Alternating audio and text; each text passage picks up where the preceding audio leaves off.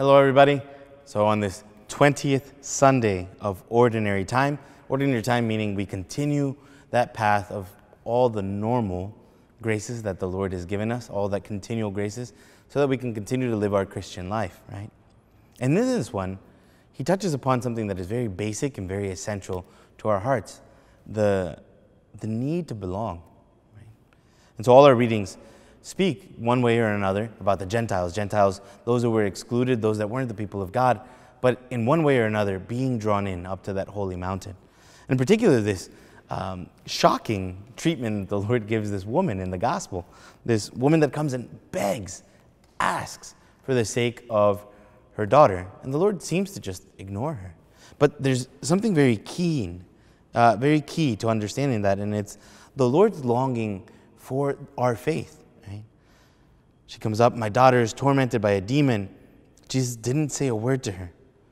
His disciples even said, send her away. She's making such a ratchet. She keeps calling up after us. And then he even says some things that seem pretty hurtful, pretty isolating. You know, I was sent only to the lost sheep of the house of Israel. And then even says it's not right to take the food of children and throw it to the dogs. And she very humbly said, but even the dogs can eat the scraps that fall from the table of their masters.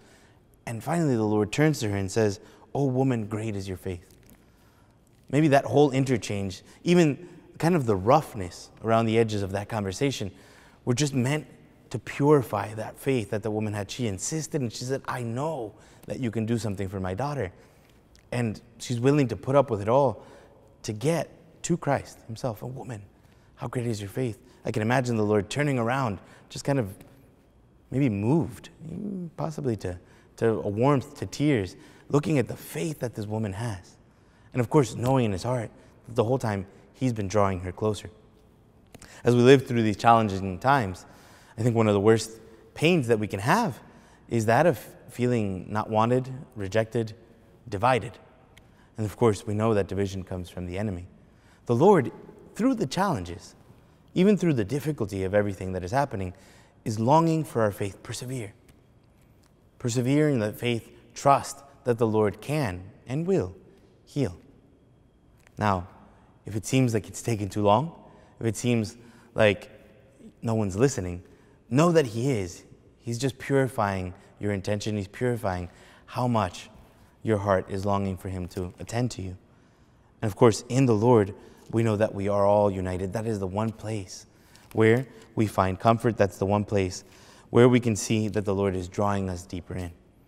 And so the Lord, even when it sounds like he is far away or not listening, or the church is not listening to each one of our claims, know that through that struggle, through that journey, the Lord is elevating your faith.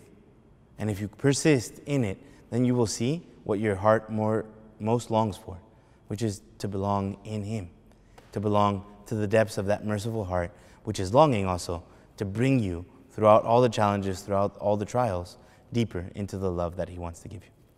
So that's the Sunday game plan. God bless you all.